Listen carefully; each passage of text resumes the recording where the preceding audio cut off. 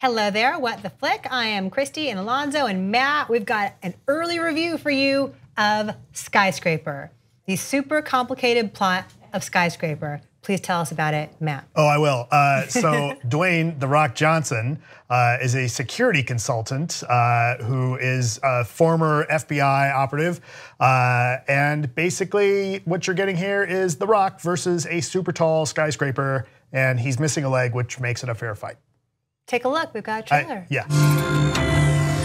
Mr. Sawyer, is your family enjoying their stay? Very much so. They're shocked you gave us the entire floor. After your security assessment, what do you think of the building? With all due respect, he's a glorified security guard. Please. The Pearl is the tallest, most advanced building in the world. You've built a vertical city, but you've brought with it every single safety and security challenge that I could think of. We thought this floor was empty. So did I. Not only have you brought them all indoors, but you've trapped them 240 floors in the air. No one really knows what would happen if things go wrong.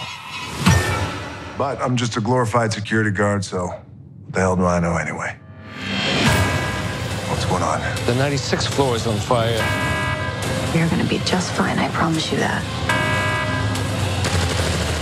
No, no, no, no, no, no! Daddy! Tell me, how much do you love your family? So, guess what happens? Just guess what happens. This is fun and dumb. It is fun and dumb. Like, it's funny that I was looking at the trailers, the reviews on Rotten Tomatoes, and they all boil down to this movie is stupid and derivative, and I had a great time, or this movie is stupid and derivative, and I hated it. So that's kind of what you're left with here. It is stupid and derivative, and I had a blast. It's Die Hard meets The Towering Inferno. With The Rock, yeah. With a little lady from Shanghai thrown in too. This is stupid with 2 O's. Stupid, but Multiple O's. Oh my God, it was so much fun. Now that might have been the 2 or 3 cocktails I had going into it, but whatever. We were totally sober, me yes, and this movie I do is not a have that as an hoot. excuse. No. It does exactly what it says on the box. There are no surprises here, except that there's stuff in that trailer that doesn't make it into the movie. Fine, there's some great stuff, like you're jumping like crazy. It's over the top where it needs to be. It's not too winking about what it is. Like, it takes itself just seriously enough. And I had a great time in this. It's over the top. It's totally bonkers. But it's really a lot of fun. I would say it is fun in its individual moments, right? I mean, it's the signature images here, like him jumping off the crane, like the things that you have seen in the trailers. There's one moment, I hate to sell Alonso out, but watching a movie like this with him is so much fun. There's a moment where he audibly squeals. Yeah. I did not realize how afraid of heights I am.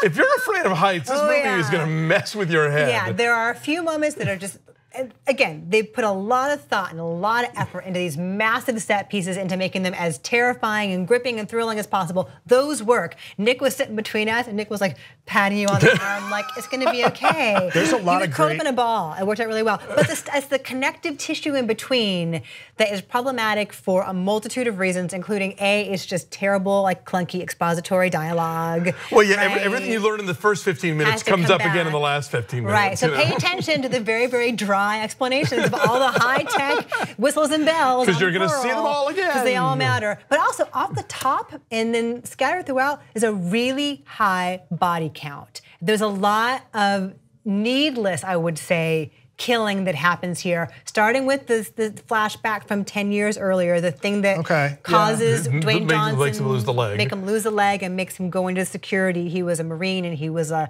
FBI super badass guy.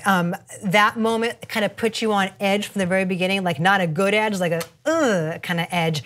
And then there's a scene where the bad guys, the international cadre of bad guys, they burst into security office and they just mow everybody down with automatic gunfire. Like, these people don't all need to die. And it just feels kind of gratuitous to me. And I'm thinking, is it for thrills? Is it for character development to further flesh out how deeply awful the bad guys are? I don't know. It struck me weird. Having said that, it's a PG-13 movie. And so you don't see a whole lot of blood when people die in mass. Right, people get shot. You see the gunshots and they're firing at people off screen. right? Or they just fall. Right, somebody falls to their death and you just see them fall. You don't see them hit. Yeah, I mean, look. That bothered me. This is a movie that is very easily picked apart. I've thought of at least one giant plot hole, the next day. It's also the kind of movie where whoever did the casting, any character in the movie that we're supposed to be surprised later that he's in league with the bad guys. Right. They cast people where you're like, oh, well, you're clearly in league with the bad guys. And it's not a spoiler. It's pretty clear. There aren't really a lot of surprises here. I will say I appreciate that Neve Campbell gets a lot more to do here as his wife than most wives get in this kind of movie. She's a Navy surgeon. She's a 3-time Afghanistan veteran. Like, she actually can hold her own. She's a combat trained nurse. Surgeon. Is she a surgeon? Sexist. I gotta fix my review. I thought she was a nurse. I thought she was the nurse who. She's the surgeon. Even better. I gotta go right through my review. Oh, a woman in scrubs has to be a nurse, huh? No. Well, that's wake even up, better. lady. Women can do everything. I'm not woke enough. Women can be film critics and they can make mistakes apparently. So no, but she's tough, and so when they explain who she is, like her skills also make sense. Yes. And so I like that about it. Yeah. Look, I spent this movie kind of ticking off all the sort of strands of DNA that I was recognizing from other previous films. Yeah. But I had a great time. Like, this is, it doesn't expand the nature of what a summer blockbuster is. It doesn't rewrite the rules of a summer blockbuster. But they took the recipe of summer blockbuster and they made it very well. Yeah, and the director Rawson Marshall Thurber, who also directed Dwayne Johnson in Central Intelligence, which if you forgot, as I had, is Dwayne Johnson and Kevin Hart. That was good. We liked that one. Did we like that one? Yeah. It was cute. Anyway. Yeah. He also made Dodgeball, but whatever. And We're the Millers. Yeah. Man, look, with The Rock, he knows what he's doing. I don't know. How much of this feels like just kind of a shameless ploy to be desirable to the ever burgeoning Asian film market? Right, it's set in Hong Kong. You've got like half the film is subtitled. Well, not half, come on. But I'd say of the movies that try to drag in Asia in some way or another to appeal to that audience, this one, it felt at least mostly organic, because really, where are they building these giant buildings now? Not here. Not here. They're in the Middle East or they're in Asia. So, if you're gonna tell me that somebody's created a high rise that is 3 times the size of the Empire State Building, and you're telling me that it's in Kowloon on the Bay, I'm like, okay, yeah, I buy that. No, I didn't find that implausible at all. I'm just saying, yeah, I mean, you're right. The what's wagging the tail here is like we want to sell tickets in Asia, but for the movie, as opposed to something like whatever that Transformers movie is, where Stanley Tucci yells about algorithms, this felt it was more like of a piece with where the plot was going. Right, you've got some, the supporting cast here, especially I think cast specifically to appeal to the Chinese market. You've got Chin Han, who we saw in one of the Batman movies, one of the Chris Nolan movies. Right. You've got Byron Mann, who was in Man with the Iron Fist, doing that awesome Prince impersonation for the whole movie. They're solid in this. I like Pablo Schreiber in this. He's kind of fun. He's fine. Yes, but he's in that category of. I know. Yeah. But I had a great time. Look.